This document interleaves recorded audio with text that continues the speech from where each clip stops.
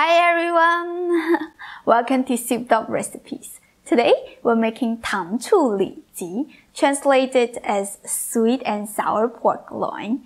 If you watched my previous video, you probably know that I already made a sweet sour pork before, but that was a South China style, which we call it Gu Lao Rou in Cantonese. The dish that I'm sharing today, it actually comes from the center of China. They are very similar, but a bit different. And yes, it is super delicious too. So let's get started. You will need 250 grams of pork loin. This is what I usually do. Slice the pork into thick pieces, then cut it into thick strips. Marinate it with 1 tablespoon of soy sauce, a 1/4 teaspoon of salt, and a 1/4 teaspoon of baking soda. Not baking powder, they are different.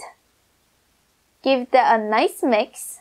If you want to add some black pepper, garlic powder, go ahead. I just want to keep this simple.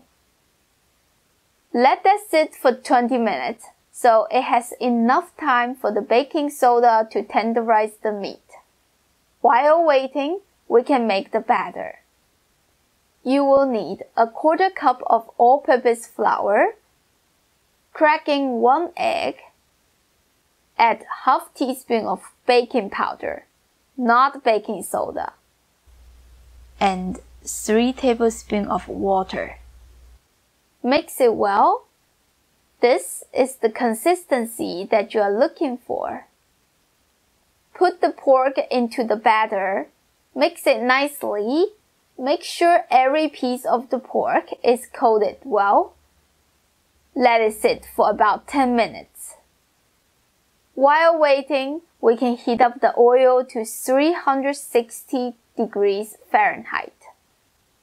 Add the pork strips one by one. I usually put the pork as close as possible to the oil and then drop it in.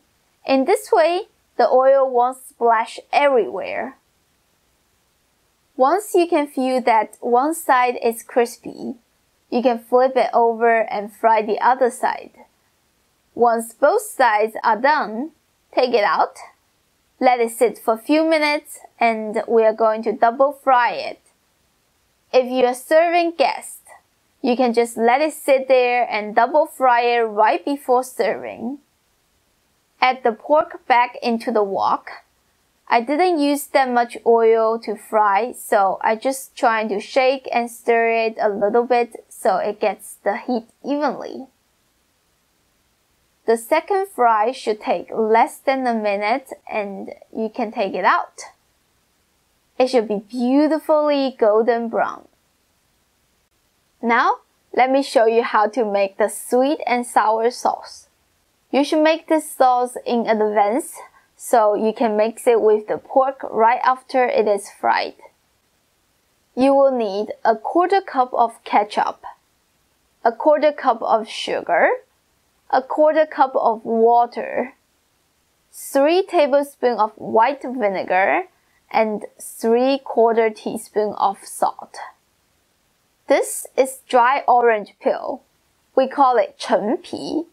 It will add some nice citrusy to the sauce.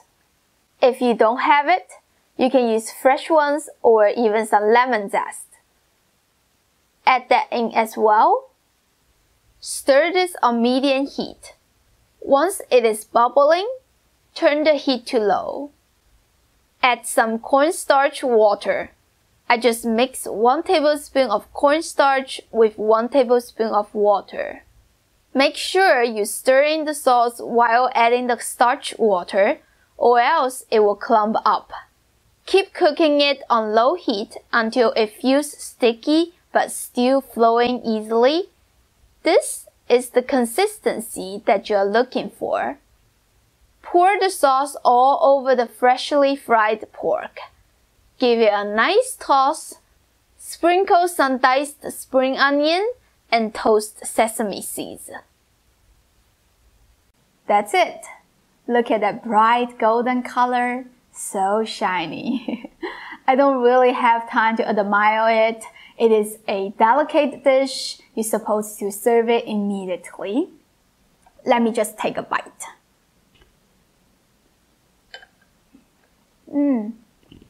So good. Even after all that camera working, taking pictures, wasting of time, you can still feel a little bit of that crunchiness. Oh. And I love that balance of sweet and sourness. It's just so perfect. I hope you give this a try soon. If you did, leave me a comment and let me know how it went. As always, you can check the description for the written down recipe. And please give me a thumbs up. If you like Chinese food, subscribe to my channel and hit that notification bell so you don't miss any episode. If you want to know more about me or support me, check out my Patreon link. It's right there. And I'll see you next time. Bye!